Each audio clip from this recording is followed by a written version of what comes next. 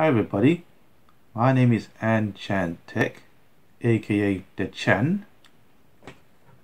Today's video I'm gonna install a wall port. Well, actually not install wall port. I'm gonna do a cabling, so I'm gonna connect this cable to the back of this wall port jack right here. Now normally I use a twin port, but I'm gonna use a single one. What's upside down? Let me see it.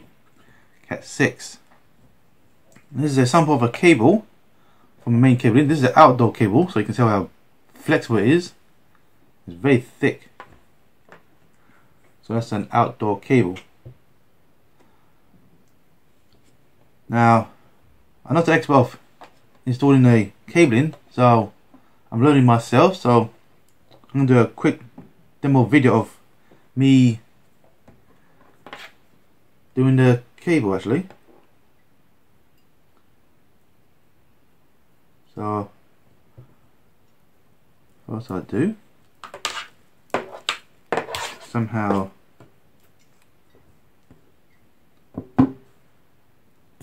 cut the cable. There you go, quite good. Is it long enough? I think so. So let me just go down here so you can see it. As you see, this has got some thick plastic shell. This is an outdoor. This is an outdoor, by the way, cable. By the way, you can tell how thick this thing is. So that's why it's an outdoor. I'm gonna try and cut this white plastic in the middle. All right. Now, the walls also have these codes like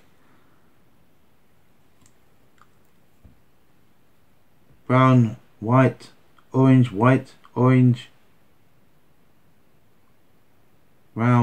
and you got green and blue, and you got green, white, and blue, white. So let me untwist these.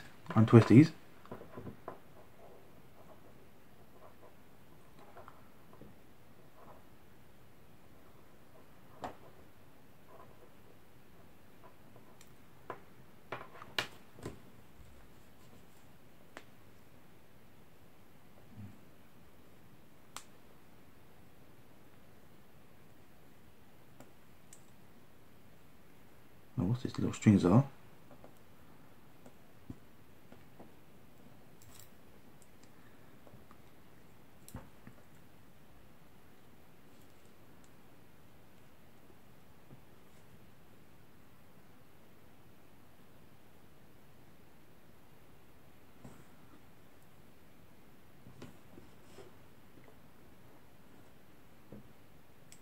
As you notice, these are copper wires. I'm going to take this port out. Makes it easy for me. Yes, as you notice, this is a copper wires. There's one called aluminium. They're cost effective and they're more eco-friendly than copper, but and you got magnesium. Now, I've been told about how aluminium's no good because they burn easily. And magnesium is more stronger and durable than the aluminium. But I'll stick with copper because you know copper is the best. I'm gonna try and put this in. So this is. So I have to pause that for a second. I have to recut it again. This one's a bit longer than before because the orange tip came off. Unfortunately, sometimes you might come across times like one of the copper come off and come loose, so you have one copper missing. It's a couple bit more shorter, so it could be a bit more harder than before. I know some people might come across this during their time when they do cabling. And let me try and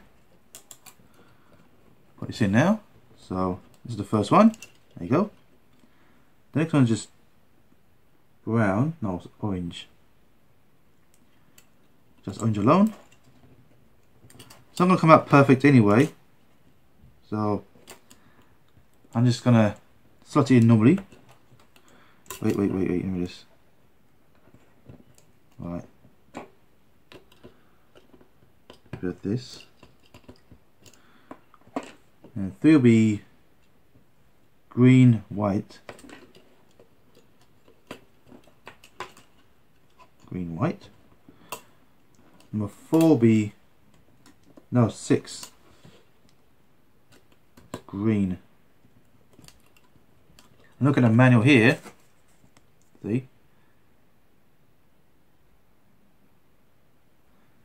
You look at the codes on here, on this. See? So I'm going to continue doing it. So I'm going to slip this in like that. There it goes, in now. It's not in properly though, but I'll use the punch down tool to finish it. So on top will be, top right will be number 7. Brown, white. If it's, mind you, it's quite hard because it's an outdoor cable. If it was a normal cable, then it might be easier to install. But I'm not sure it's true, but it depends on who that does cable engineering.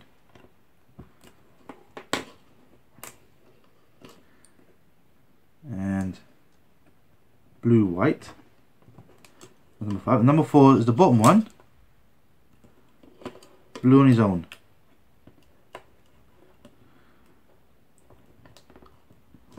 Right. So I'm gonna push it in.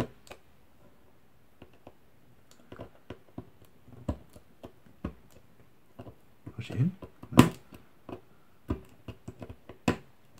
There it goes. Push it in now. There you go. It's secured tight. And now finally, punch down tool.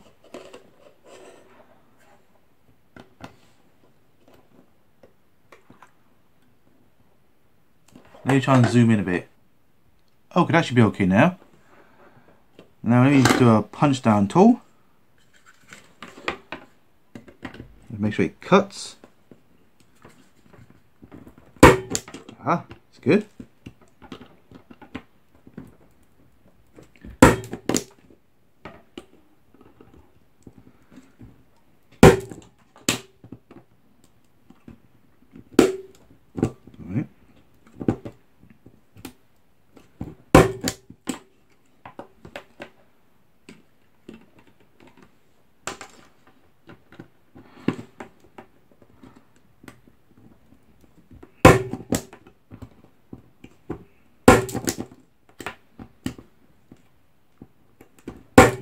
So it does, it cuts it and trims it and it stabilizes it. So this does it, this keeps it down steady, and this will just crimp it down like you know, let's call it finishing touch. So it's like a word of finishing touch. Now let's put this in. And normally when you take this out, make sure it's feed like this. Not way around, because you're gonna put it back in this way. Let me try and put it in. There you go. It's not bit, I know, I'll admit it though, it's very long. So it's a bit poorly done because it's very long, but you may never know. But if it was an indoor cable, it'd be fine, but I'm not an expert, but if you're an expert out there, then you know, just let me know what you think. I'm learning myself, so it's not the first time I did this actually, so I'm still practicing. And there you go.